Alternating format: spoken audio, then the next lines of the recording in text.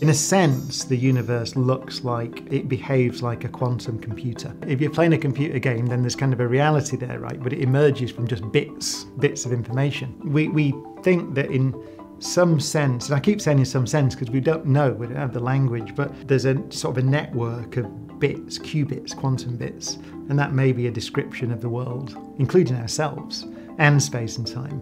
And this kind of emerges out of this network, which looks a bit like a quantum computer. That's not to say, and you can't edit it there, that is not to say that I'm saying we live in a simulation. I am not saying we live in a simulation. I'm saying it looks a bit like the universe has a description which is similar in a sense to a quantum computer. But all of those weird little caveats are necessary if this is on Instagram or somewhere for it not to go mad.